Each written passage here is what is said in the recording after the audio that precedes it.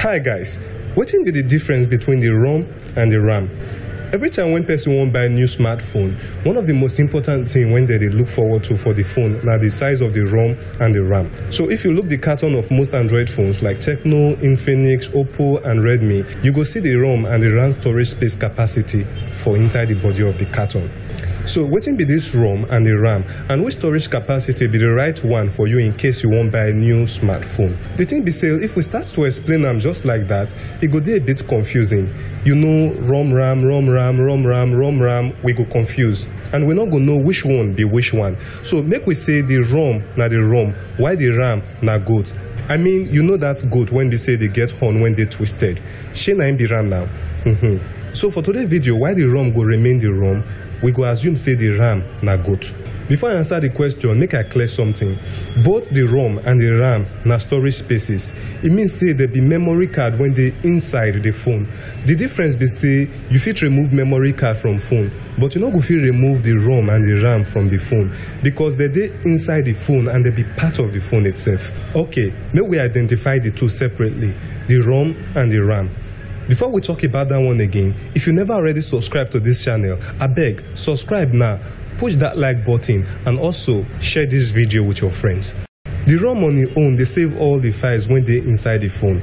So music, videos, pictures, applications and even games, they save inside the ROM. Since the ROM they hold the files when they're inside the phone, in size they big past the RAM on. So you go see 16 gig ROM, 32 gig ROM, 64 gig ROM and even 128 gig ROM. The higher the ROM space, the more it fit collect more videos, music, pictures, games and applications. The good thing about the ROM be say, it no need electric current to work.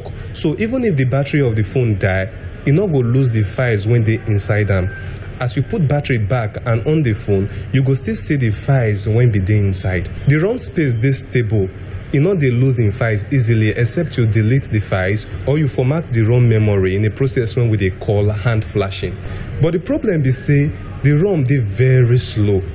You know they quick releasing files. May we take for example, imagine say you open any game or application from your phone, for example Fruit Ninja game. It go take the ROM long time to load the game data give the phone CPU when need them. It means say you go wait for a long time before the game go open. Now think am again, if to open just one game from the ROM they take time, then if you open another app, it go slow the phone down. By the time you go back to the first game when you open, which is the Fruit Ninja game, it not go start from where you be play the game reach. So the ROM not fit multitask because anytime you open new app, the previous application when you be open go completely close. So for a phone to multitask and run fast, it go need another storage space when go fit quickly and easily release files, give the CPU for the CPU to display for screen for us to see. And now wetin make phones they get the RAM or the good storage space, na be that. Unlike the RAM they very fast. It not they quick close the information when in load. And if the CPU open application or games through the RAM and then close the application or game and then it can open another one, the RAM not go end the first application or game when be done they open. So when you come back to the first application or that game, it go there just the way you been leaving.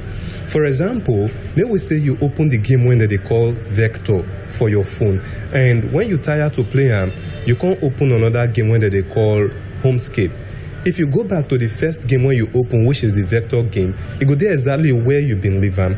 The reason is because the RAM of the phone know they close applications, even when you come up from the application. And it is very much ready and fast to transfer those applications and game data to the CPU for the CPU to display them for the screen of the phone. Now, if the ROM now they store all the applications, games and media files, how come when the RAM take get access to the app instead of the ROM? Well, for Android, anytime you tap on any app or game for your phone, the ROM will transfer the data of the application to the RAM. Now these data now the applications need to work. So this data will transfer from the ROM storage space to the RAM storage space when they faster. The reason is because the RAM or the GOAT will fit transfer these data to the CPU faster past the way the ROM will fit transfer them. This one they reduce the application or game loading time. But if the RAM they faster past the ROM, why they not just turn all the ROM space to RAM and make am just one big storage space and then stop to use the ROM? For now, it not possible. The RAM space need electric current to work. Once your battery low and the phone off, all the things when your RAM store go lost.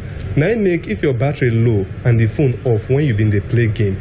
If you charge the phone and on am, the game no go continue from where it be stop. Because when the phone off and the RAM no get supply of current from the battery, it don't lose the data of the game when you be dey play. The same thing go still happen if you end all background apps. Background apps na apps data when the RAM dey save in case the CPU need them again. If you end them, the RAM go delete them. When you open them again, the RAM go collect their data from the ROM and temporarily save them again. Imagine say all your pictures, videos, music, apps and games dey inside this kind of ROM memory. Every time when you turn your phone on, all your files don't go be that. So we need the ROM to store our files and apps permanently and make them safe. While we also need the RAM to collect these app data from the ROM and save them temporarily and then quickly supply the CPU any of these data when they need. Now reason this question, since the RAM they make the phone operate fast, it means say if the RAM space high, the phone go dey fast, and if the space dey small, the phone go run slower. The answer na no. Android phone when get 1 gig RAM and the one when get 6 gig RAM go run faster the same way. The difference be say the 6 gig RAM phone go fit handle multitasking past 1 gig RAM phone. Once the application when the 1 gig RAM phone they hold on too much, the phone go start to run slow. So providers say the multitasking for the 1 gig RAM not too much, it go run as fast as the way 6 gig RAM phone go run. So if the 6 gig RAM still get too much multitasking beyond waiting if it hold, it go run slower just as the 1 gig RAM go run slower. So if you operate the phone within the average multitasking limit, the phone no go run slow, the two go run with the same speed. So if you won't buy phone, now which storage space size better pass? The answer depends on what you want to do with the phone. 1 gig RAM phone they okay for people when only they Facebook, run Instagram, play few games and then make calls. If you be person when get 1 million things to do with your phone, then you go dey think of 6 gig or 8 gig RAM phone. For the average users, 3 gig RAM or 4 gig RAM phone no bad. Now you know the difference between the ROM and the RAM.